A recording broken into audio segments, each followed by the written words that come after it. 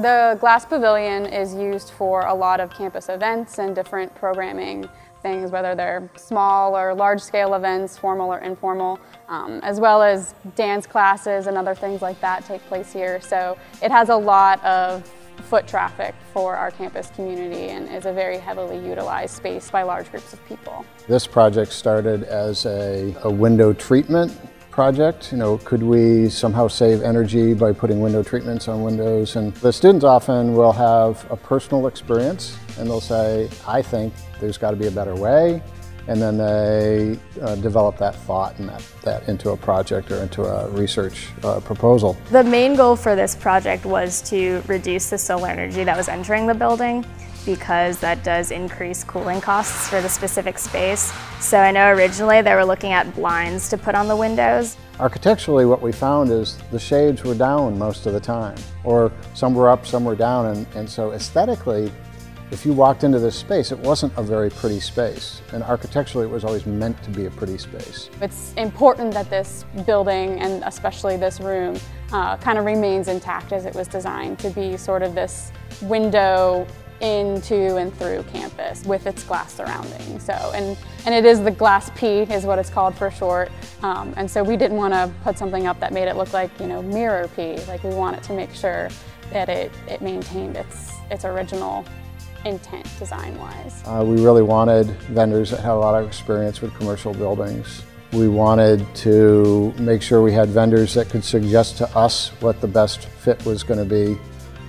We needed vendors that would also communicate with the students, because it was really, at that point, still a student project. So one of the biggest goals for the campus is to reduce our CO2 emissions by 50% by 2025. So it's looking at a lot of what are the biggest emissions on campus and how can we help mitigate that. The window films help reduce the amount of energy we need to put into this building or in the rec center by reducing the amount of heat coming in from the sun. So that reduces the amount of AC we need to use and electricity. The vendors picked products that they thought would be the best choice, and part of the criteria was it had to pay for itself in less than 7 years, you know, so it could meet the SHIP criteria.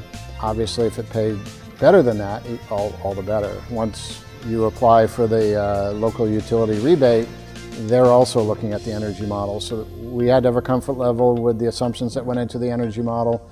They had to have a comfort level with the assumptions. Our local utility, Baltimore Gas and Electric, or BGE for short, they offer a number of different rebates. So we're always looking for opportunities through them, as well as if there are other rebate opportunities locally or federally to try to, you know, bring the cost down and make the payback even quicker. So then we can invest more money into more projects. Vendors and contractors for the university, it's not about the lowest cost. It's about the relationship, and it's about partnering and collaborating, especially when it's a product that we don't have a lot of experience with. Thankfully, Absolute Perfection put up with 2 years worth of evaluation process. We did these samples, had people weigh in, had 1,000 questions. You folks were great about getting back to us with answers, and it's really what helped the project go forward. What we found with the window films is they absolutely solved the problem that they were trying to solve without adding more energy.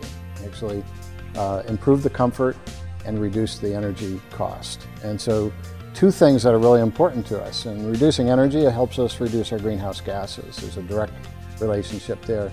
But even more importantly, reducing energy saves us money. And that's a really good thing. And if we can do both of those and improve the occupant's experience, that's even better. So the hope is that these projects, being successful, will now be able to be replicated on other buildings where we have similar situations.